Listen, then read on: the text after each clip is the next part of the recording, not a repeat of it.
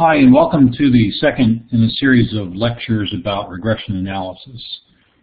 This second lecture builds on the concepts discussed in Lecture 1. Our focus in this lecture is on simple linear regression, and you'll find that in this lecture not only are we going to discuss concepts, but we're also going to discuss actual steps in conducting regression analysis. Number of key points that we covered in the first lecture. One was the concept of dependent variable and independent variable, where we recognize that the object of our study, the primary focus, is usually our dependent variable, and we begin to identify and analyze independent variables that influence our dependent variable. So we discussed that in Lecture 1.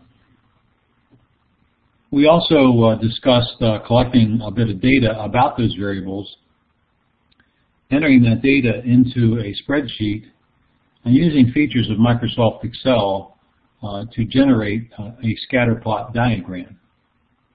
The reason we generated the scatter plot diagram was to examine the relationship to ensure that there was some degree of linearity, some sense that the data points, as we see on our scatter plot, really constitute some degree of reasonable line or linear relationship.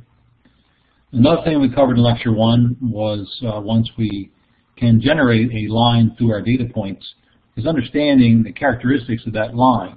And so we used the algebra concept of y equal mx plus b, where we're suggesting that the line has both a y-intercept point where it crosses the y-axis, and that the line has a defined slope, which indicates the level of steepness of the line. And so when we discussed the concept of y equal mx plus b, we agreed that the b point, the data b, is the y-intercept, where the line crosses the y-axis, and that the mx is the slope of the line. Also, we discussed in Lecture 1 that since we're doing statistics and we're using sample data instead of the entire set of data, that we have a possibility of sampling error. And so we kind of reconstituted the formula just a little bit per our discussion in Lecture 1, where we said y hat is equal to b0 plus b1x, where the b0 is the y-intercept and the b1x is our slope format. You can always identify the slope because it has the x variable included with it. The y-intercept usually stands by itself. The sum of squares concept was the other very important thing that we discussed. And with the sum of squares, we were able to take the distance, the residual distance that each point was located away from the line, the data line, and then we were able to sum that number to get rid of negative numbers and to accentuate the larger distances. And then we were able to add up the distances of each data point from the line. We were able to sum them up, to square them, and then add that total up, and it gives us the degree or the amount of the level of error associated with that line. And in regression, one of the things we're always trying to do is to build the best possible model. And the more error that we get in our sum of squares concept, sum of squares of the error concept, the more error that we get, the less useful that a model might be. So those are key points that we discussed in Lecture 1. Now we're moving in this lecture to simple linear regression, and our goal in simple linear regression is to make sure that we understand how to actually perform a simple linear regression activity to develop a model, to interpret the results of that model, and then communicate them depending on what our objective is to our customer, to whomever we want to communicate the results to. Our approach is to make sure that we first have selected our dependent and independent variable, that we've collected some data about the dependent and independent variable, that we are able to use a scatter plot to make sure there's a linear relationship, then to actually use a statistical package of some sort to actually run a regression using the data that we've input to get the information back from that regression and then to understand that data. The data should be telling us that this is how good of a model is this, and it should be giving us an equation that we can use to actually predict certain variables. So if we have a certain value in the future of an independent variable, we can use the equation to therefore depict what the estimated value would be of our dependent variable. And we'll come back to that and show that in a more concrete way. And then finally, our objective in this lecture is to make sure that we can think about the details that we got back from running a regression analysis and not only interpret them, but also to say, what does this all really mean? And so that's really important. As you'll see when we go through the upcoming slides, Microsoft Excel is a very good starting package for doing mathematics and statistics and algebra. But what you'll see in a second is that Excel has its limitations. It has a point which it does not do advanced statistical work like linear regression. And therefore, for this reason, which I'll get into in more detail, you really need to, in order to do regression analysis, you need some sort of a more powerful package. And if you go to the internet and search, you can find some free statistical packages. But mostly the statistical packages that people generally use, the most common is called SPSS. Another common one that's very useful is called Minitab. SAS is a statistical package. It's on the expensive side, but maybe you have that in your workplace. And then with the some of the statistics textbooks, they are accompanied by a student edition, a free student edition of a product called Palisades Stat Tools, and that's the one that I'll be using for the work that I show you in this lecture. These packages offer great benefits, greater than Excel for sure. And as you'll see in a second, if you use Excel, you have to crunch a lot of detailed numbers by hand to get the regression equation that you're looking for. And if you use a package, you simply will input your data, your dependent variable data, and your independent variable data. You will select that you want a regression analysis done. You will identify in your data which is an independent variable and which is dependent variable. And then the package will generate the output for you, a lot of very useful information. And so packages are much better than native Microsoft Excel. They include improved scatter plots and regression output reports. They give you more information, and they generally show you things in a more graphic way than just native Microsoft Excel. So let's begin our discussion of simple linear regression. And we'll progress from the simple linear regression in this lecture to multiple linear regression in a subsequent lecture. Simple linear regression is, as the word simple implies, is done when we're only going to use two variables in our analysis. A dependent variable, which is the main area of our analysis, and then one independent variable that influences or has a relationship with, or at least we believe that, with the dependent variable. And so in simple linear regression, you will only have two variables. The objective of conducting a linear regression is to be able to analyze the relationship between these two variables.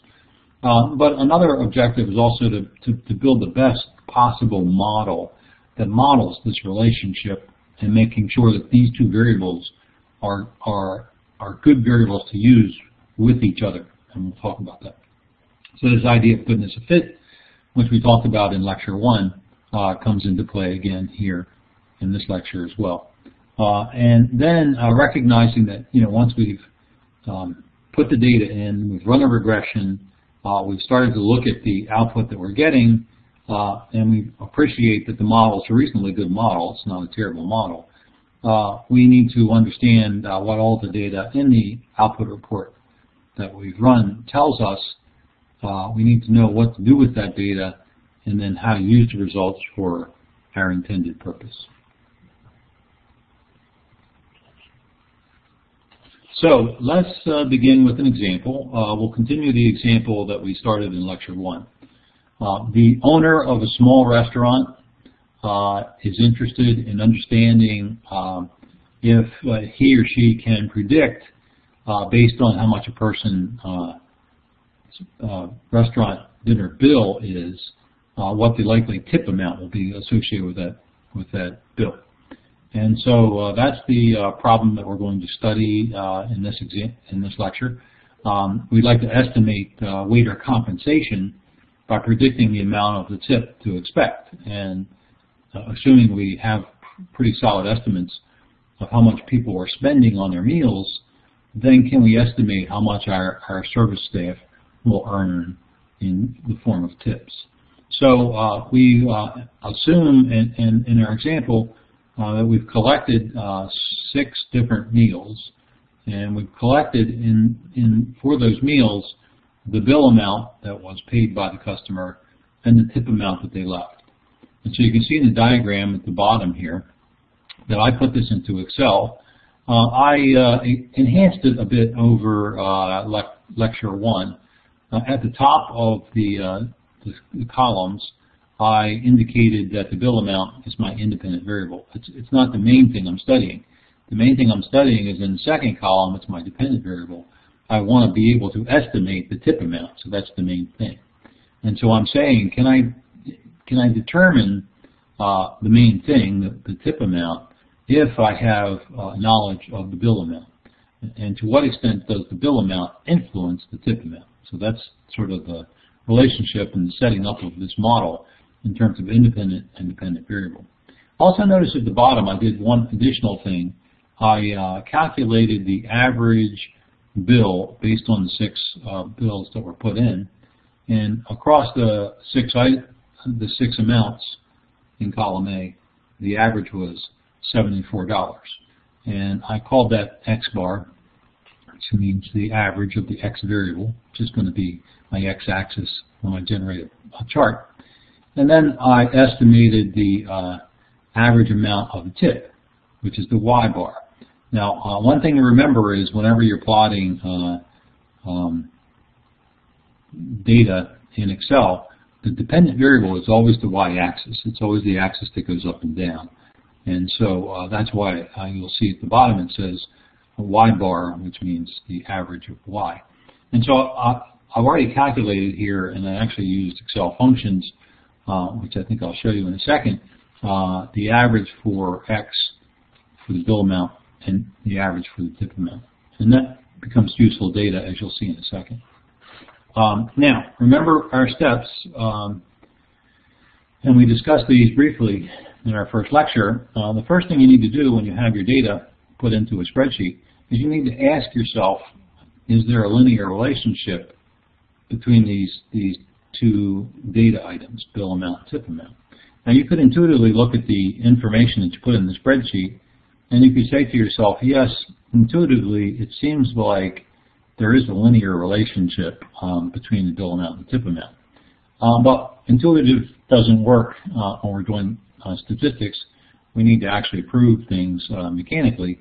And so we used Microsoft Excel to generate a scatter plot. We did that in Lecture 1. But I actually prefer the scatter plot generated by my statistical package called StatTools. So again, in Lecture 1 I showed you that when you generate it with StatTools, you get a little more information, you get nicer headers and labels, and you also get at the very bottom a correlation coefficient, which we'll talk about in a second. So I generated a scatter plot, I look at the information on the screen, I see these data points, and they kind of look like they're in a line, and so that's a useful thing. But I said to myself, boy, it'd be nice if I actually had a real line running through these data points. So I went back and I reran my scatter plot in StatTools, and I clicked on a particular option in StatTools to run a scatter plot to include the line. And so when I reran it, I got this line, and you can see again that this is a fairly reasonable linear relationship.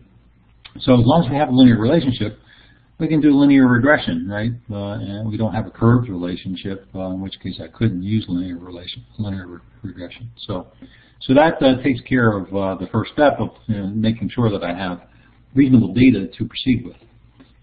The other thing that you can check, sort of a step 3, is looking at that correlation coefficient. And if you remember correlation from introductory statistics, you'll recall that a +1 indicates a very strongest possible relationship between two variables.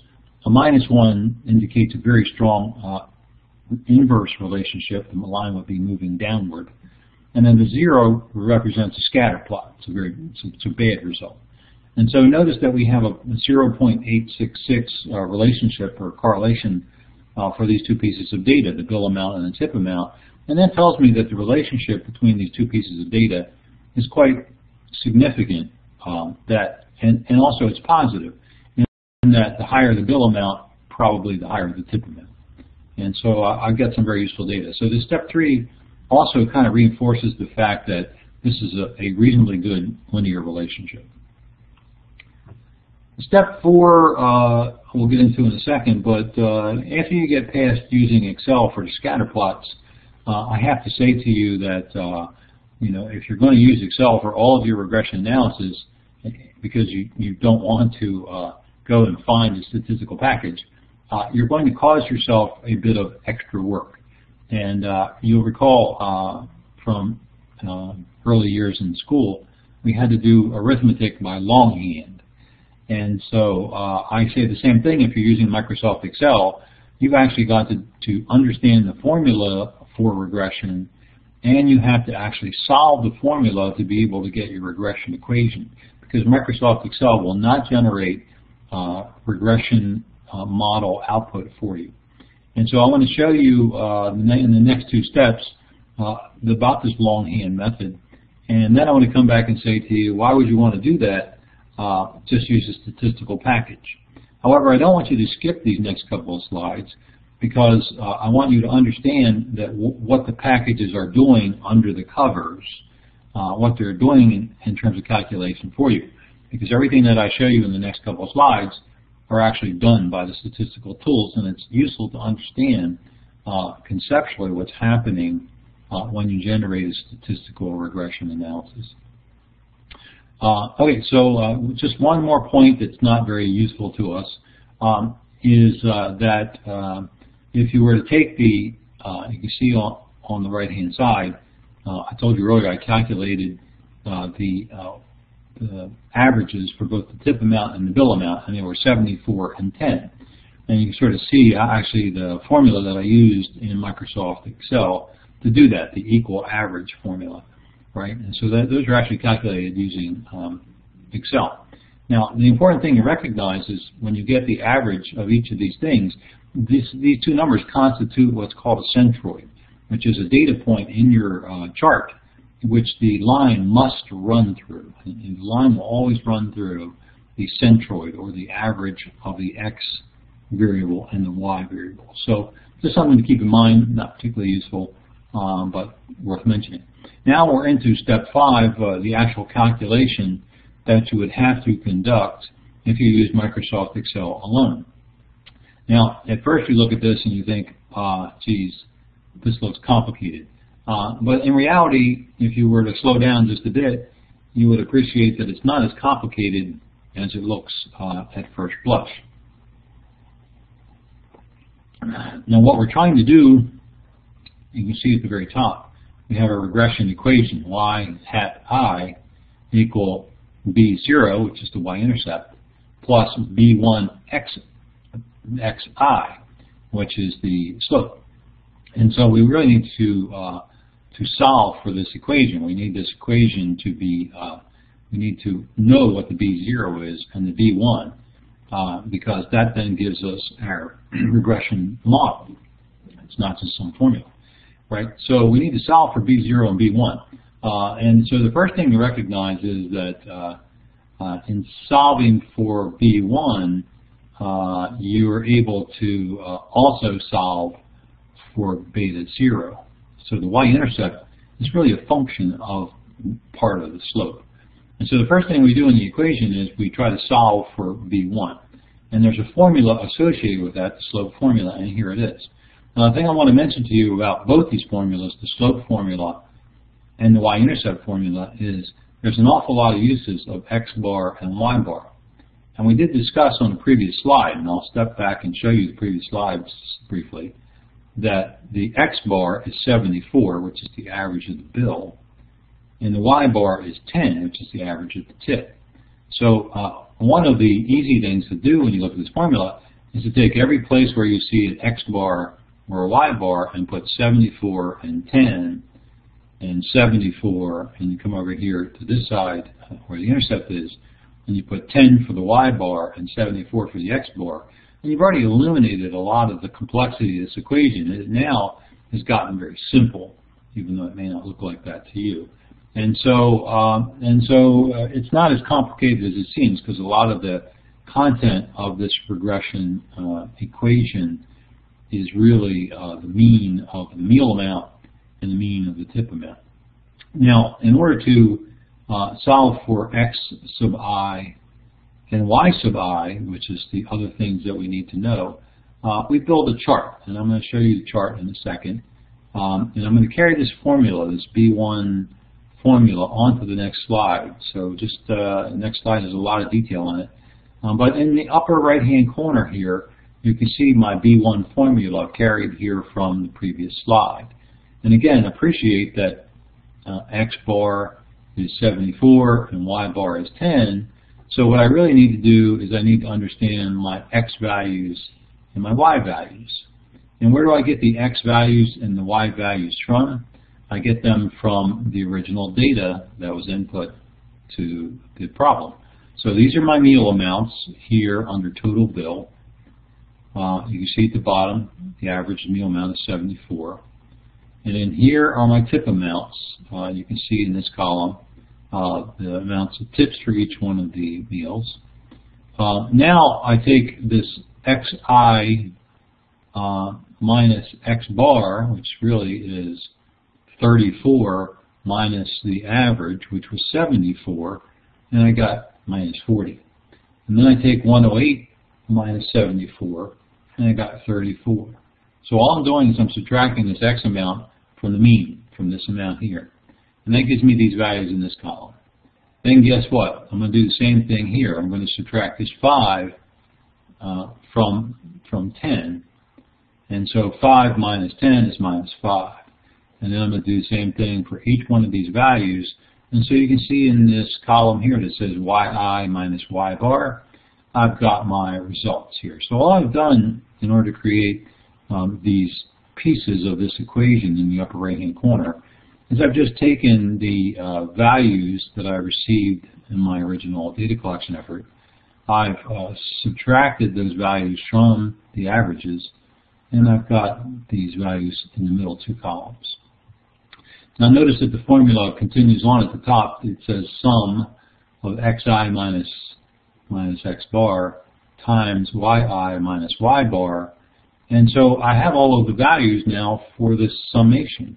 So all I need to do is to multiply these out, which is minus 40 times minus 5, which is 200. Right? And I have 34 times 7, 238. Minus 10 times 1 is minus 10, and so on.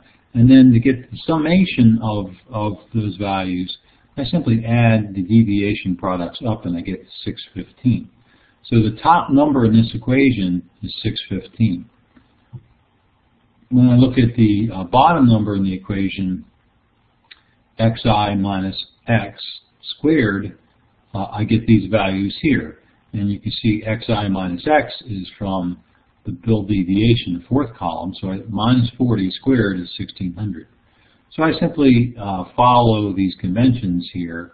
I add up the squared values of xi minus x bar, and I get 4206. So in order to go back to my formula, B1 is equal to the sum of these values divided by the sum of these values. I substitute my 615 and my 4206. I do the division, and I find that the slope of this equation is 0.1462. It's very useful information, and we'll come back to that in a second. Now, once I've solved for B1, I come back to my y-intercept equation, which is on the left side bottom here, where it's y bar, which is 10, minus B1, which is 0.1462, times 74. And I can substitute that, right? So you can see in the next line, there's the average of y, 10, minus 0.1462, which we just solved, B1, times 74, which is the average of the meal amounts. And so I just do the math here, right? I multiply 74 times 0.1462, and I get 10.8188, and I get 10 minus 10.188. And once I do that, I come up with a y-intercept of negative 0.8188. And so I take these values now, and I can rebuild my original equation, and I can say that for this particular problem, my regression equation, y hat, is equal to a slope of 0.1462x minus a y-intercept, and a y-intercept of minus 0.8188. So you can see what you would have to do manually if you did this in Excel. At first blush, it might seem complicated, but if you thought about this for a bit, you'd find that it's not really all that complicated. But why should we do this, right? What we really want are these values at the bottom. We want the slope of 0.462x. We want the y-intercept of minus 8188. And that's what we want a statistical package to give us. And so now let's interpret those values, because this is now your regression equation for the meal amounts and the tip amounts based on the 6 values that we input. And what it says, what this equation says, and this is how we interpret a regression equation, is it says for every $1 of increase in the bill, we look at the intercept, so we look at the slope value, I'm going to get an approximately 15-cent increase in tip. That's what this means. This means that if you look at the slope, the value in the slope is the increase in the dependent variable every time you increase your independent variable by $1. And so that's very useful. Now, if you look at the y-intercept, it's a little bit illogical, because it says since the y-intercept represents where y is equal to 0, then if in fact there's no tip, what this is sort of suggesting is, what this suggests is if the meal amount is 0, that the tip amount will be negative 0.81. And there's no such thing as a negative tip, right? And there's unlikely to be a meal amount of 0. So sometimes you get the y-intercept being a piece of data that's not really relevant to us right now. And so we have to take that into account, and we'll talk about that later. Anyway, what's important here is the fact that our regression equation tells us if the meal amount goes up by $1, the tip amount is likely to go up by 15 cents, and that's useful. Now, second thing we can do is we can take that equation and we can actually take our meal amounts that we have, because that's what the X represented. I'm going to go back to the previous slide. This X amount represents the meal amount. And so if you take this equation, you can see that in this particular case, if I were to substitute the meal amounts that I had recorded earlier into my equation, I would get a forecasted tip. Now look at this. In the first case where I had a $34 bill, I substitute the 34 in place of the X. I do the math, and my estimated tip is $4.15. Now, but we also know the actual tip was $5. And so in this case, we can see a little bit of variation between the predicted tip amount and the actual tip amount. We do the same thing with the second set of data. We have $108 meal amount, and we plug that into the formula, and so the prediction is a almost $15 tip, and the actual tip was $17. So you can see there's still some variation here. Again, a $64 tip should generate, $64 bill should generate an $8 tip, but it generated an $11 tip. And so this starts to have the wheels turning for you. If our model gives us an estimate, and yet the actual amount is different than the estimated amount, we have to start wondering what other factors could have caused the tip amount to be different from the predicted tip amount. And that's very useful. I'll end this lecture posing that same question back to you again. What other variables could be causing the actual tip amount to not be the predicted tip amount? Because clearly in our equation we've only looked at the relationship between the bill and the tip. We haven't looked at other reasons why the tip amount might go up or down, and we've only looked at the meal amount. And so we'll come back to that issue at the end. But what we really want to do is we really want to use this statistical package. We want to use something like StatTools or SPSS. And so we're going to do that. We're going to talk about how to do regression analysis. So nothing is, we haven't talked yet about, in our simple linear regression, about whether this is a good model or bad model, but we'll do that in a second. So let's cover how to do simple linear regression so we can sort of keep your interest up, because I know after showing you all those numbers on the previous two slides, I could be losing you, and I could have you saying, that's why I don't like statistics, and I don't want to lose you. Okay, so I'm going to use Palisade StatTools, as I mentioned. I've already input the data into my spreadsheet. You can see I've shown it here to you on this slide. The next thing I have to do, because StatTools really works with Excel, is I have to open up my Excel spreadsheet that contains this data, and then I have to start up StatTools, and that's just as simple as clicking on StatTools while the Excel spreadsheet is open. And so StatTools becomes part of the Excel work that I'm doing. And the other thing I have to do in StatTools is I have to go through and tell StatTools that I have bill amount here in column A in cells 3 through 8, and I have tip amount here in column B in cells B3 through B8. So I have to do that as well. I have to define the data to StatTools, but that's just a function of StatTools. This is me actually running a regression. So I've opened Excel. You can see the data that I've typed in here on the left-hand side. I've also started StatTools, and if you look at the top, you see Home and Insert, Page Layout, so on. And when you get to the far right-hand tab, it says StatTools. You won't have that tab if you haven't, or if you're not using StatTools. It's not in Excel. But after I opened Excel, I started StatTools, and that tab came up. And then there's a lot of options over here. And this first option on the far left, where it says Data and Data Set Manager, is where I had to tell StatTools that in cells A3 through A8, I have bill amount, and in cells B3 through B8, I have tip amount. I had to do that first, okay, but that's already done. The next thing I want to do is I want to run a regression, and so you can see this option, and I've circled it here on the slide, where it says Regression and Classification. I click on that, I click on Regression, and this dialog box on the right-hand side comes up. And so you can sort of see the dialog box on the right-hand slide. Now, the only things I did in this dialog box is I checked my independent variable, independent variable. And it's very important that you do this correctly, right? And we've said all along that we're really trying to focus on, can I predict the tip amount? So the tip amount is a dependent variable.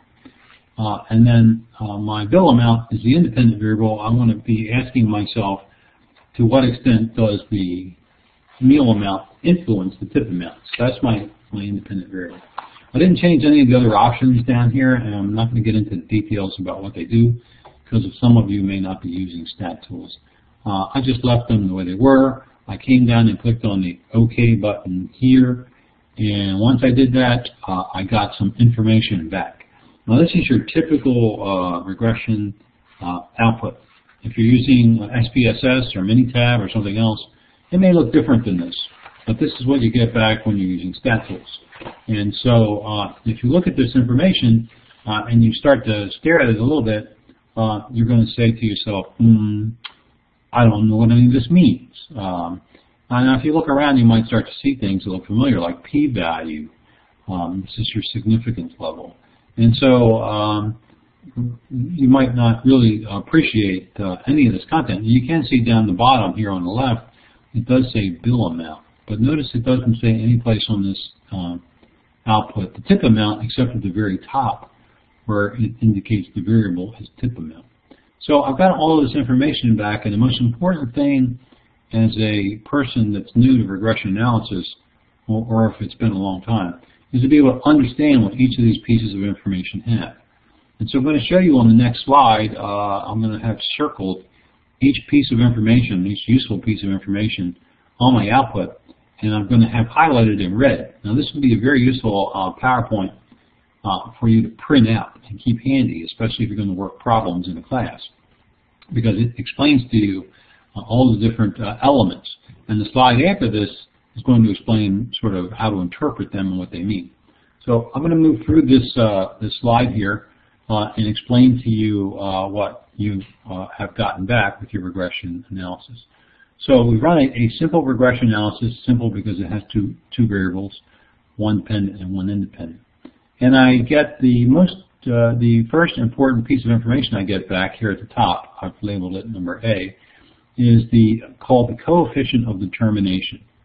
And you don't have to remember that, but you need to remember that the R-square and the adjusted R-square are really talking about how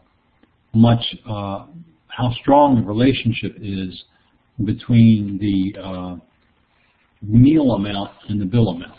And another way of thinking about it is, for this analysis, to what extent does the meal amount change explain the total tip amount? And what this says, when you look at just the R-square, it says that 75% of the variation in the tip is caused by meal amount, because those are the two variables we're looking at. Now, that's useful to know, 75%. Well, what do we also know? We know that 25% of the change in tip amount is not caused by the meal amount. And that goes back to what we were talking about a minute ago, which is, when I actually used the regression equation to predict the tips, and then I looked at the actual tips and I saw some differences, I had to ask myself, well, geez, something else must be accounting for these changes, because the meal amount itself doesn't really explain the whole amount of the tip. And so when you start to think about that, you think, well, what else could it be besides the meal amount? Well, it could be the quality of the service. It could be a person's propensity to tip. Some people are cheaper tippers, and some people are more generous tippers, right? And there's other variables as well. So, and those set of variables account for 25% of the variation in bill, but 75% of the determining that amount of a tip is really determined by the meal amount. So that's what this 0.75 means. Now, the adjusted R-square is always slightly less than the R-square, and it doesn't really mean a whole lot at this point. But once we get to multiple regression and we introduce additional independent variables at the same time, the adjusted R-square will become more important. So at this point, if you're doing simple linear regression, you could either use the adjusted R-square or the R-square. Just make sure you explain which one you're using to talk about how much of the variation, how much of the relationship is caused by the independent variable that you're using. Okay, and if you're using the adjusted R-square, it's 67% of the change is caused by or influenced by meal amount. Okay, if you're using the R-square, it's 75%. They always have this approximation, but we'll get to this more in multiple regression. Now, the standard error of the estimate is not used by a lot of people. I think it's a very useful piece of information. What it tells us is that along our regression line, that there's a couple of parallel lines, plus 2.7 away, higher than the line, and negative 2.74 below the line. There's these two parallel lines. And what this is telling us is that all of the data points that we plotted are within 2.74 dollars of the line that we plotted. And that's kind of useful because it tells us, this is a fairly tight set of data. And if that standard error of estimate gets very large, it means that the data points, the residuals, the error, is pretty far from the line. So it's kind of a useful thing. And it kind of goes hand in hand with some of the other things we'll discuss or look at on this slide. If I look at the item number C in red, the significance, and we can see that the significance of the relationship here is 0.0259. And generally, we like to have a relationship that is less than 0.05, so within 95%, which is 2 standard deviations.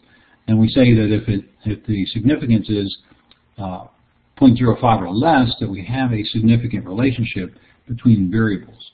And so in this case, 0.02 is less than 0.05, and therefore we can suggest to ourselves that there's a significant relationship between the meal amount and the tip amount. So anytime it's less than 0.05, you do have a useful model here because the two variables have a significant relationship to each other.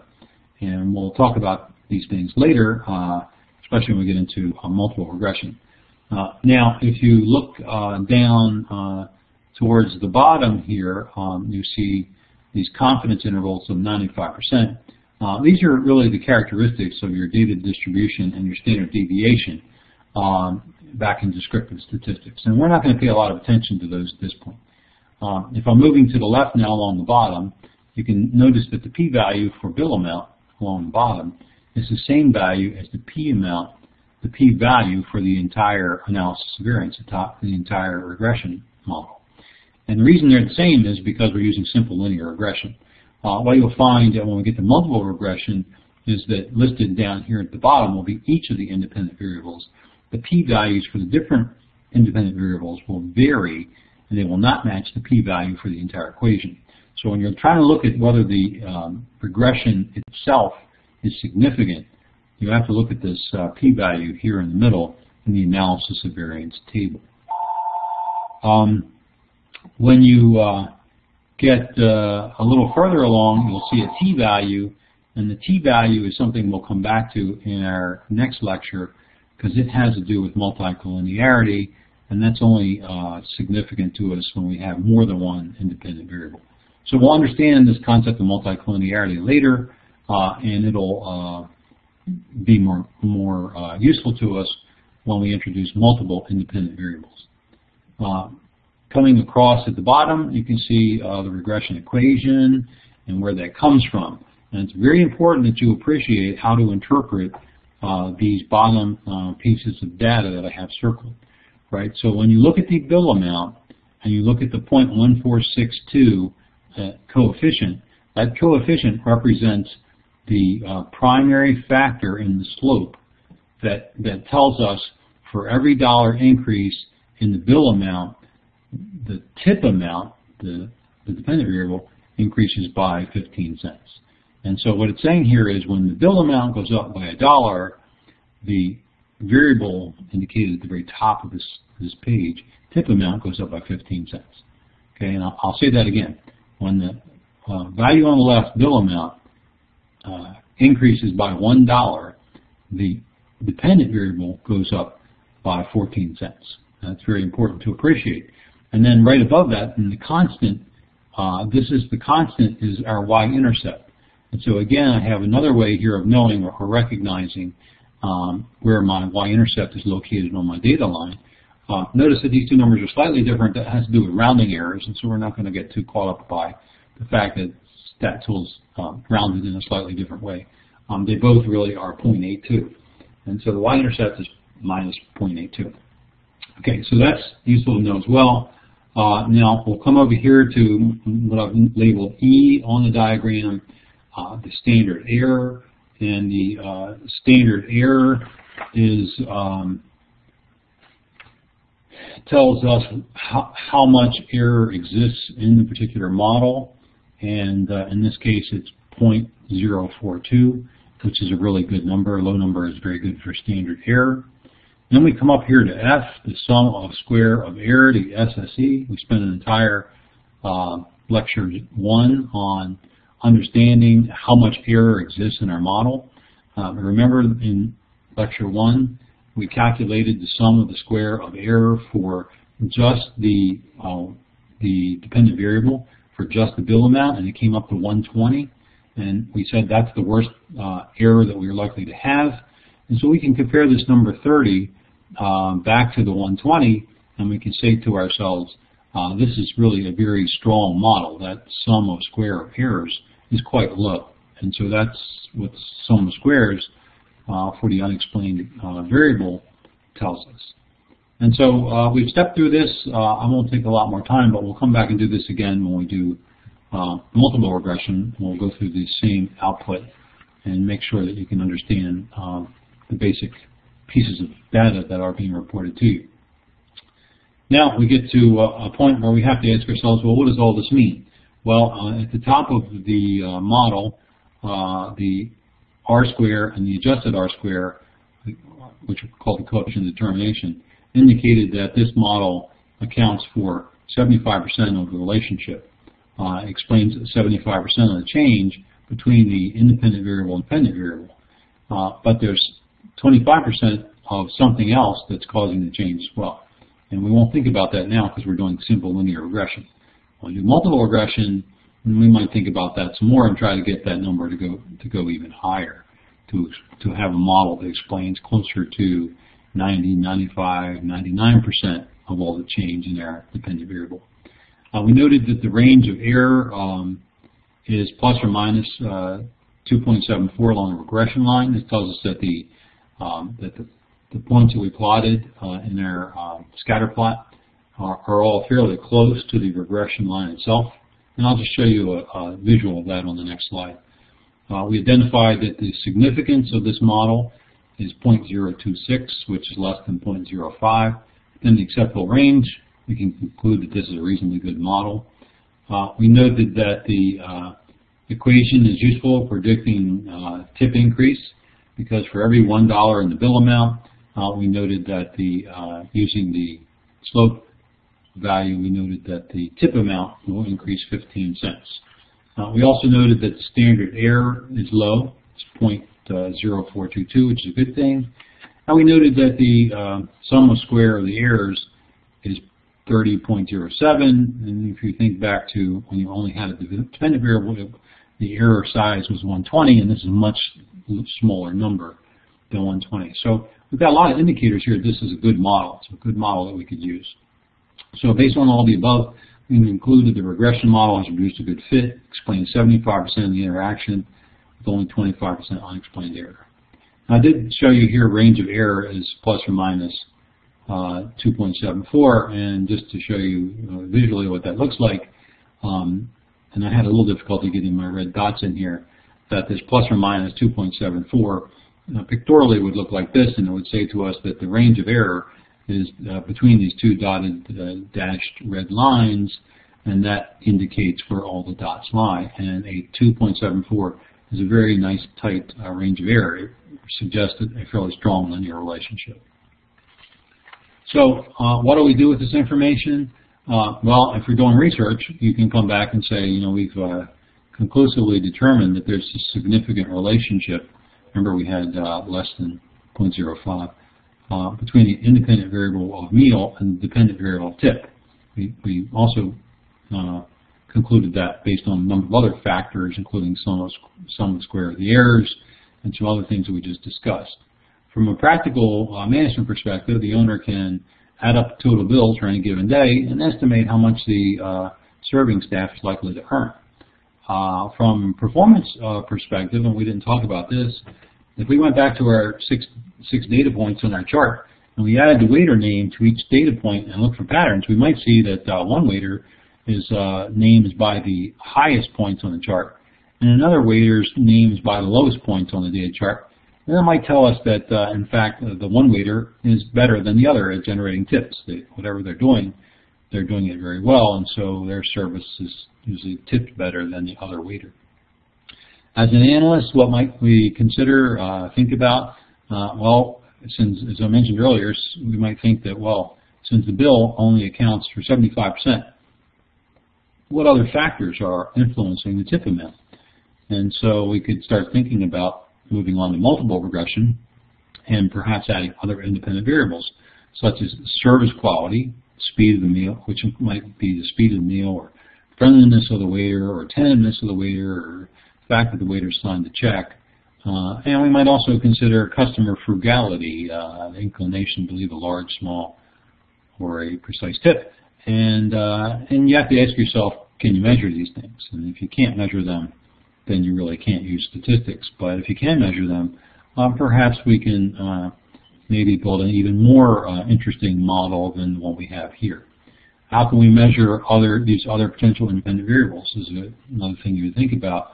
And then we'd recognize that if we want to add customer frugality as a variable, we'd have to ask the customers to rate their frugality at the beginning of a meal, perhaps. But that would require doing the analysis. If we add other independent variables, we can't do it with simple linear regression. We have to go to multiple linear regression. So this is the end. Our goal or objective here was to understand how to perform a simple linear regression, how to interpret the results and communicate them to your customer. I wanted to make sure that you were clear about the basic idea of why we use simple linear regression. We use it for only two variables. We use it to generate a forecasting equation, and we use it to see if a couple of variables, to what extent do those two variables explain each other. We wanted to make sure that you understand the underlying concepts. That's why I went through the math.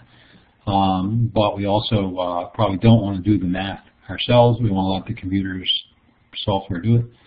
So I wanted you to see how to set up the data, how to run a simple linear regression, how to look at the results, to look at whether this is a good model, to see if the model can be improved. And we didn't talk about that, but it was implicit in some of what we did. To understand how to interpret the results, and then think about what the results mean in practical terms. So it's been a long lecture, but we had a lot to cover. I hope it's been helpful to you in some ways. Come back again for lecture 3, and we'll talk about multiple linear regression.